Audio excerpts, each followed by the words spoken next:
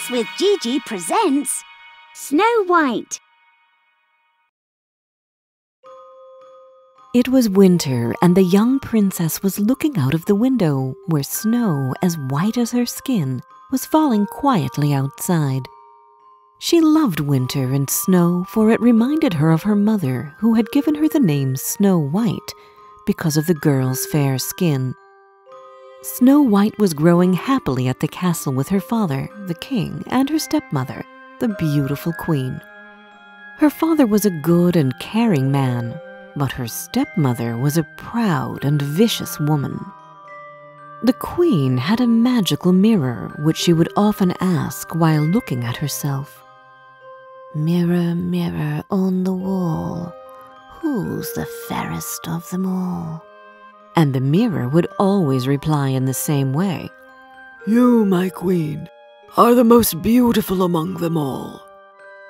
The mirror was not only magical, but it was also very honest, and it would always tell the truth. And the queen loved hearing that she was the most beautiful in the world. But Snow White grew, and her beauty blossomed. One day, when the queen asked her mirror who was the fairest of them all, she received an unexpected and very unwanted answer.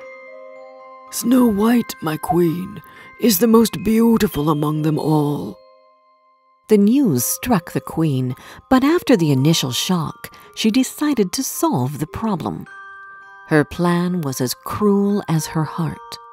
The vicious woman called her guard and ordered him to take the girl to the woods, kill her, and take the heart back to her as a proof. The guard took Snow White to the woods, following the queen's orders. He was a brave warrior and an honest man, but he was not cruel. When they went far enough, the guard told her to run away. His good heart just didn't let him kill Snow White. On his way to the castle, the guard killed a wild pig and took its heart to show the queen.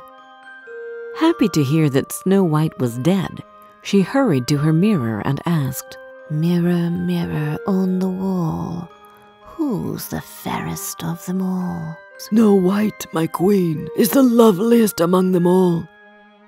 Saying that, the mirror showed Her Majesty that the girl was still alive. That Snow White's stepmother was vain and vicious was well known. However, no one knew that the queen was capable of certain magic too. So when she heard the news, she waited no more, but decided to kill Snow White on her own. At the time, Snow White wandered alone in the woods until she came to a small cottage. It looked so unreal with its tiny windows and small door and chimney. "I wonder who lives there," Snow White said to herself, and entered the house. Inside, everything was just as small as the house itself. The table was set for 7 people, and Snow White was hungry. Therefore, she decided to have a bite of each meal and a sip of each cup so that she didn't leave anyone without a meal. When she was done eating, Snow White went to the bedroom and tried a couple of beds before she fell asleep on one of them. It was not long before the house owners got home. They were 7 dwarves who worked in the mines every day. What a surprise it was for them to find someone entered their house and was now sleeping on one of the beds. The dwarves let her sleep. When she woke up, Snow White told them her story. When they heard all that she had to tell, the dwarves gathered for a meeting. They decided to let her stay and live with them. The next day, they left for work and warned Snow White to be very careful and not to open the door to strangers. At that time, the queen had been preparing the next evil plan to kill Snow White. She dressed herself as an old woman, took a poisonous apple which she had prepared herself, and set off to find Snow White. "Sweet apples I have, milady. Won't you buy some?" The queen asked Snow White when she found the dwarves' cottage. My landlords told me not to open the door to strangers, the girl said. Oh, you needn't open the door. Here, try this big red apple, the queen said, and gave Snow White the apple. When Snow White bit the apple, she fainted on the floor, lifeless, and the queen ran away. When the dwarfs found her, they thought she was dead. They tried everything they could to save her, but they couldn't bring her back to life. The dwarves cried and wept for days.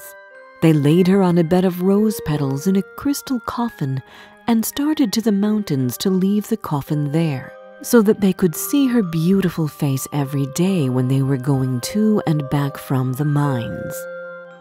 On their way to the mountains, a stranger met them.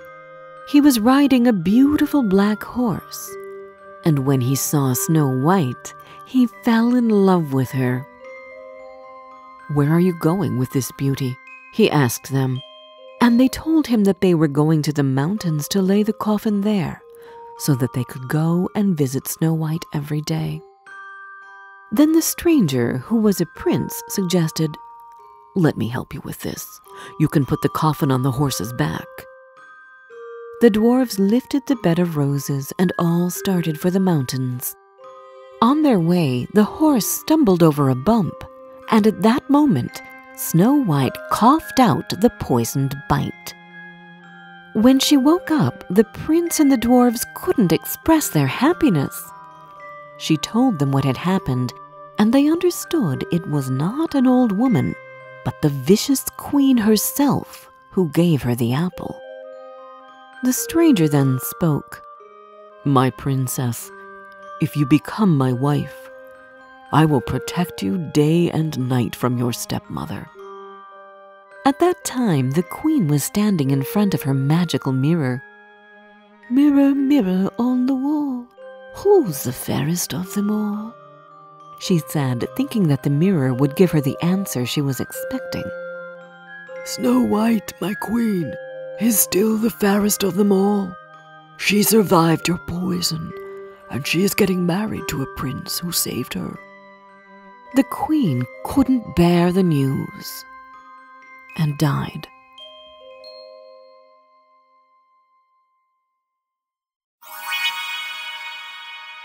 Did you like this story? Download our storytelling app, Tales with GiGi, where you can find more than 30 other fairy tales and fables which can come in handy during feeding time, bedtime, or on road trips. And don't forget to subscribe to our channel. We've got new tales coming out every Wednesday.